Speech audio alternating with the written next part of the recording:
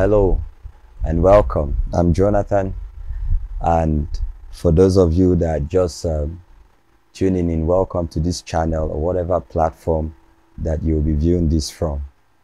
I want to share with everyone who cares to listen and who cares to know something that the Lord laid on my heart that I believe will affect the future of our country, Nigeria. This is a timely message, a prophetic message that I believe will give a blueprint towards the next elections in 2023. As we all know, Nigeria is a great country in Africa, and next year, 2023, will be another year for the general elections. And I believe that God is always interested in the government of men. The Bible says in Psalm 75 that he exalts one and he brings down another. God is interested because he enthrones and deposes kings. And so it is important that we get to know God's opinion, God's will, as far as these issues are concerned. And I believe that this may not give a complete picture, but will add a piece to the entire puzzle so that we can understand what God is saying now and the direction that he is giving for us to know those whom he has chosen as our next leaders. And I want you to get this message. I want you to share it around. And I call on the entire body of Christ in Nigeria and Nigerians at diaspora to pray. It's one thing to know that this is what God is saying. It's another thing for us to agree and partner with him in prayers, as Jesus taught us to pray, that his will be done in earth as it is in heaven.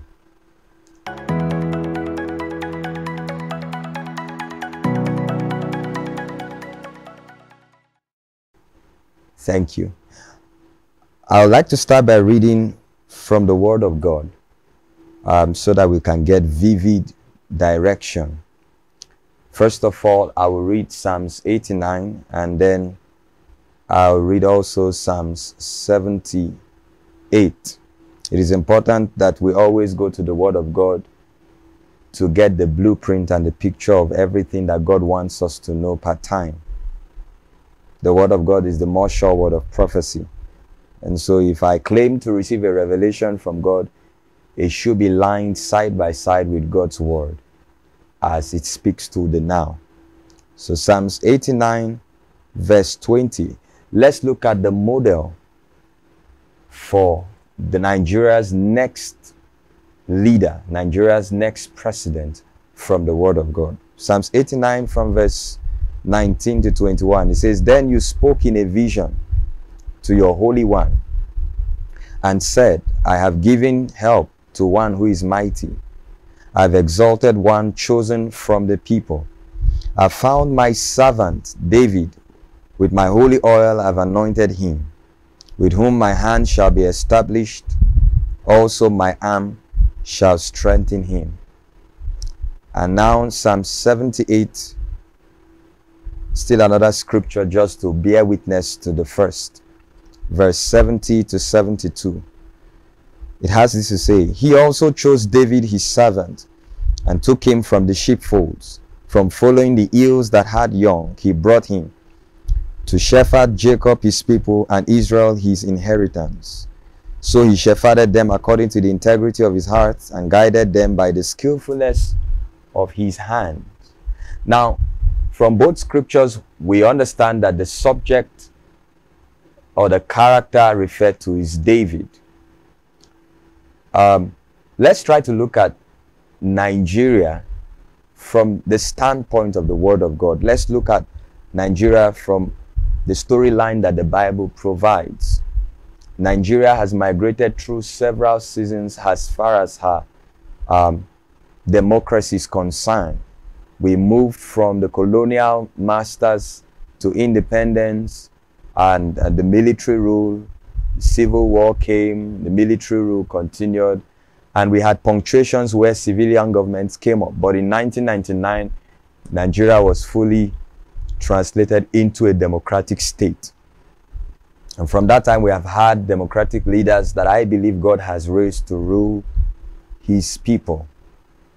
And if you read the Bible very well, when the children of Israel came out of Egypt into the promised land, they were led by a military leader called Joshua. Small wonder why we had the military rule much in the past after independence, because they needed to conquer the nations in Canaan. So there were many things we needed to conquer as an independent nation. And I know here and there might have been flaws with different regimes, but we can say by and large that there was some level of success recorded. And after Joshua died, God raised judges, people he anointed to fight, you know, for the different tribes in Israel. But after all the judges, then came the leadership of the prophet Samuel. Samuel was anointed by God to lead and to rule God's people as a judge and as a priest and as a prophet. And then Samuel died, we know the story. And then Saul was raised as a leader.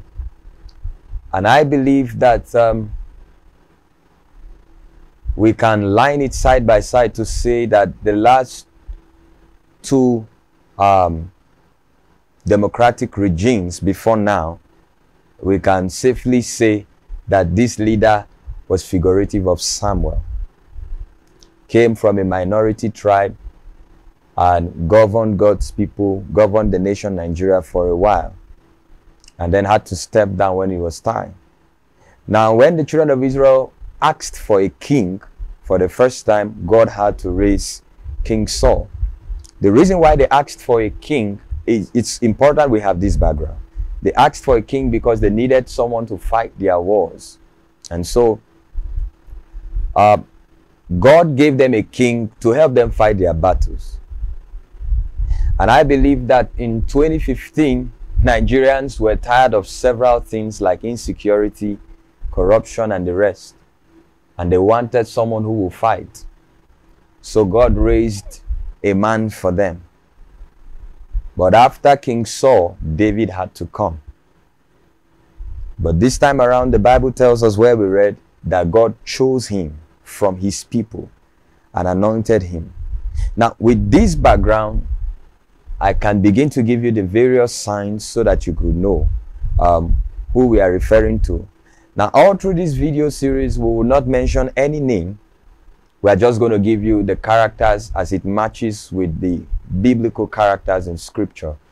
And I'll allow you to go do the whole puzzle for yourself. God always speaks through wisdom. And it will take those who are of a listening heart to understand what God is saying. But I believe it will bring direction. So, 14 signs. I'll start with the first. You must understand now that Nigerians are in need of a David. God needs to raise a David. So I will be using the character of David concurrently, and we can bring out several characteristics feature from the life of this man to be able to denote God's preferred candidate for the next presidential elections. Number one, David was a shepherd. That means that we are looking at a leader that will come as a shepherd. Who is a shepherd? A shepherd is a pastor, is a leader, is an overseer. A shepherd is one who takes charge of sheep, who leads them in and out of their house or where they stay, takes them to feed on the grass and brings them back. To be a shepherd, you have to be very patient. Now, I live in the northern part of my country, Nigeria, and so I'm used to seeing the herdsmen and the Fulani go up and down with their cattle. So you need to, that gives you a picture of how a shepherd is. So Nigerians, the first sign will be he's going to be a shepherd. That means we are looking at somebody who probably has been in leadership capacities before now. A shepherd. In Christendom, a shepherd is a pastor. So I guess you can understand what we are talking about. Is one who will have music and a sound of worship in his heart.